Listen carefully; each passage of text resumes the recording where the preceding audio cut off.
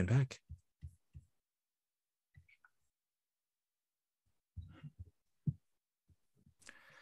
Hello, everybody. Hello. Just making sure everyone's in here. Quick count. 1, 2, 3, 4, 5, 6, 7, 8, 9. And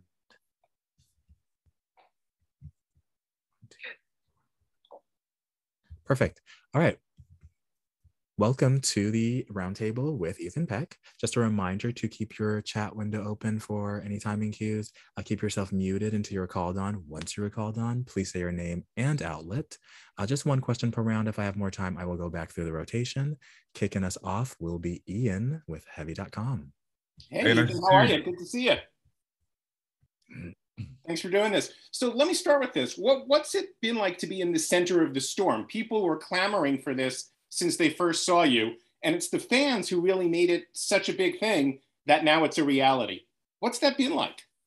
Yeah, I guess it has been. It's been crazy. I can't believe that I've been cast in this role still. It's still something very strange to me. And B, that there was such a hunger for a Pike Enterprise show, which of course Spock could be a part of, is absolutely thrilling. This has been really one of the greatest journeys of my life thus far, and may remain that way.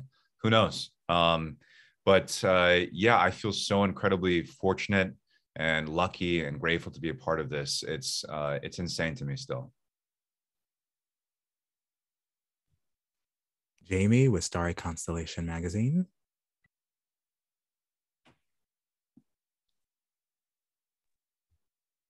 Oh, do we have Jamie? All right, moving on to Rachel with the Mary Sue. Okay, hi. So with Trek, I come from a Trek family, and so I have seen as many 3 different versions of Spock, and yours is unique and fresh, and still that Spock we know and love. And so what were kind of the challenges you faced, like bringing him to life with this Pike Enterprise era and making him your own while still being true to Spock? Oh my gosh. Yeah, that's a complicated question to answer. I would say that I'm still challenged every single day. I think I'm more comfortable at this point in time with the onus of the character, being the custodian of this character. But I still read things in scripts that I get, and I'm like, I have no idea how I'm going to do this or how it will be true to Spock, because what's fun about him is that he does sort of live within these boundaries. And then to place him in a scenario that he shouldn't be in or is really uncomfortable in, that's when I think really cool things start to happen with the character, and I hope in my performance of the character. But constantly I'm revisiting, I say sort of crazily, Leonard Nimoy's voice in my head when I'm doing a lot of these scenes. You know, does this sound right? Does it feel right? I constantly am checking in with, I hope, the spirit of his Spock, and am channeling it as well. And then there are things that are written for my iteration of Spock that have not been written before. And that is my privilege as an actor and as this Spock. All right, here we are. Jamie, Starry Constellation magazine. I love the scene between Spock and Uhura where they're matching notes with each other. Did you have to do any kind of vocal training to sort of match each other's sounds? Oh, that's a lovely question. She's actually she's just like an incredibly impressive and talented person, but she's an incredibly talented singer as well. So I just did my best to kind of like sneak in behind her beautiful singing.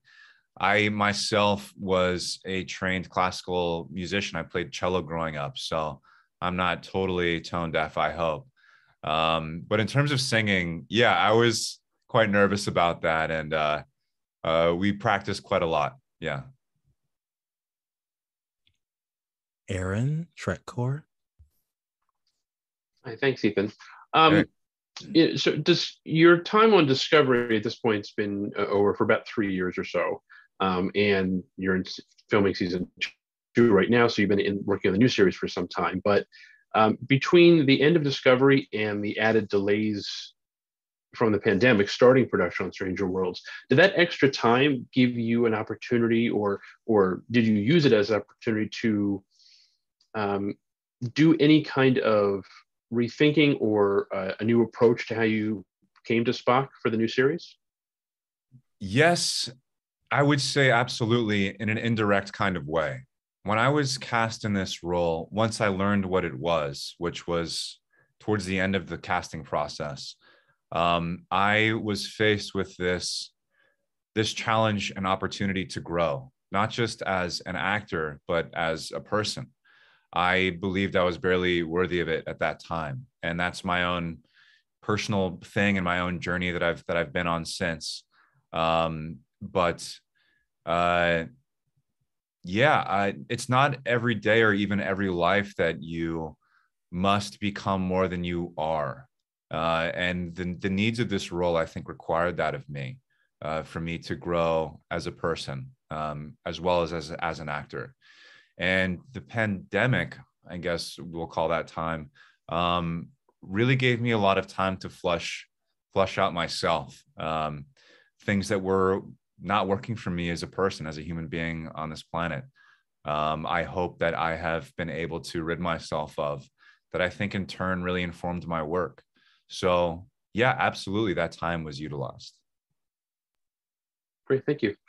Thanks. Mike, Trek Geeks. Hey, Ethan, how you doing? Good, how are you doing? Good. So you mentioned before how you've kind of heard Leonard Nimoy's voice in your head as you're doing some of these scenes for the show. Was there any trepidation on your part to go from a completely different Spock that you played in Discovery to now pretty much the Spock that everyone was used to seeing in the original series? Oh yeah, I mean, I'm like filled with terror all the time. I hope to not be as informed by it as much as maybe I was in the beginning. But yeah, I want to be loved and accepted and celebrated, I guess, on some level, or my ego does. I understand from an intellectual perspective that will not occur, right, in totality. Like some people will like it, some people will not. And that's just a part of what we do.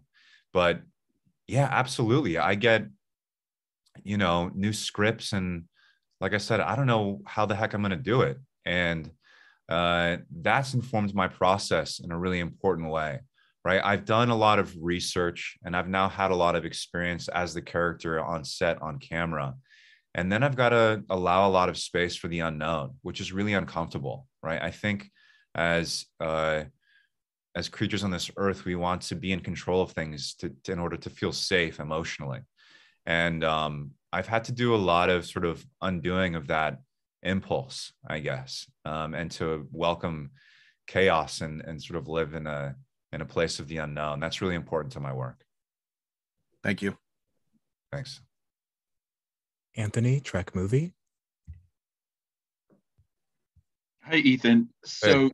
you've talked about how your Spock here on this show is on an arc towards what you refer to as Nimoy Spock from the original series. So how are you calibrating that journey as you go through season 1 and now you're into season 2 to kind of check in to make sure you're doing that arc? You know what I mean? Like how you're evolving, as it were. Dude, I have no idea. I'm just doing my best. No, I mean, there's definitely there's like an eye out for that. And it's a very collaborative effort between myself and the writers and the producers and the other creative forces behind our show, because that's a huge task that I don't think I can shoulder by myself. And also there's a lot of opportunity in Strange New Worlds to explore and see parts of Spock's inner world that we've not seen before. And there's really no roadmap for that that's already been laid out. So there is license in our exploration of the character in that regard, which I'm really grateful for, and something that really excites me about this show. I think there is, there are certain touchstones qualitatively about the character that I probably couldn't articulate to you very well, that just feel right. And I hope appear in the way that looks accurate in our final product. But that's a very collaborative effort, the calibration. And Kyle, treknews.net. Hi, Ethan. Thanks for doing this. Hey, my pleasure. So I've been thinking a lot about the production side of these Star Trek shows like Discovery and Strange New Worlds. And I'm curious, from your perspective, how has shooting your own show been different from appearing in Discovery season 2? Oh, great question. I mean, firstly, the shows are just so different in so many ways. I think the DNA is the same, right? Gene Roddenberry's vision, I think, is very much a part of both shows, which is one of inclusion, of celebration of diversity, of curiosity, of sort of a harmonious existence between vastly different peoples and ideas. But I mean, just by its look, the shows are very different. The tones are different. The colors are different of the sets, of the ships. And our show is episodic, which is something that we're all really excited about. Akiva Goldsman put it wonderfully. He said there's serialized emotion, but each episode is sort of its own standalone adventure, which I think is great because so often I'm recommended shows by people. I love to watch film because it's a contained experience. You can have it in 90 minutes to 2.5 hours. And it does something wonderful for you, hopefully, if it's done properly, right? And so I hope that our episodes can be like that for people, and we'll convert a lot of fans to our show and to the Star Trek universe, because there are so many great iterations of it that have already been made and exist and are ready to be seen. Fantastic. Thank you. Thank you. Diana, TV Fanatic. Hi there, Ethan. Hey. Thank you so much for doing this today. My pleasure. My question is on the interplay between your character and yourself. In developing Spock, you're putting a lot of Ethan into Spock. And Yeah. I love the humanity that's coming out in the 5 episodes that we've screened. Thank you for that. How much has Spock as a character influenced you as a person? Spock's influenced me so much. It's weird. I had to really look at myself when I was first cast in this role, because I didn't know what I was auditioning for in the very beginning. And so something I brought to it lent itself to this iteration of the character. And I needed to better understand that, to become more self-aware so that I could better control what I'm inputting into this performance. And in doing so, I learned so much about myself, right? I had to really, in my opinion, I had to grow in a really profound way on a personal level, and therefore as an actor, right? I think with art, your life is so informing of your work. And I had to become more than I was. I had to become more clear-headed, better focused, to not be such a hypocrite. I was, we can all be hypocrites in our own ways. And I feel like Spock has so much integrity. And I was in awe of that and wanted to become more like that in my own life. We wake up in the morning and we have the opportunity to have whatever thoughts we want, right? We can do things, but I think most importantly, we can think. We're free in our minds, or at least that's, I think, a goal that we should all have. And Spock is so good and sharp with his mind. And I would say that I learned most from him is to be more optimal with my thinking, to put it in a very Spockian way. Thank you so much. That was a wonderful answer. Oh, thanks. Thank you. And the last question will be Monica, Nerd News Social. Hi. Thank you so much for being here with us today. I know you answered a lot of questions about how your version of Spock differs from Leonard Nimoy's, but since we're also used to seeing Leonard Nimoy as kind of the end result of the Spock character, how did you deconstruct that sort of Batman Year One, get that early version of the character based off of only seeing the end results? How did you pull yourself all the way backwards? It's a very flattering comparison. Batman's awesome. I don't know. I'm just kidding. I kind of know. It's just been a very delicate and thoughtful process. I don't think I was able to be the Spock that you see in the original series, you know, a couple of years ago when I first got the role. I think even now I might be, in my opinion, touching on like the more full spirit of that version of Spock. But I myself am in a place of development in my own life that I think really lends itself to this iteration of Spock. And I'm just really lucky to be in the right place at the right time for this role and to have been auditioning at that time. You know, there were so many things that worked in my favor to put me in these shoes. And I'm just trying to capitalize on those aptitudes that I seem to have. All right, thank you very much. Thank you. Thank you so much for your participation in this roundtable. Please say your goodbyes as you exit. Oh, thank you all so much. Great to see you. Thank you. Hi, thank you.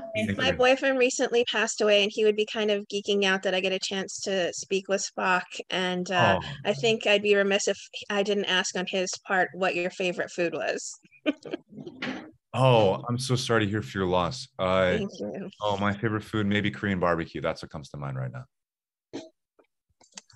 I'm sorry, it cut out. Korean barbecue. Okay. That's what I want right now. Yeah. Thank you so much. Thank you so much. And cut.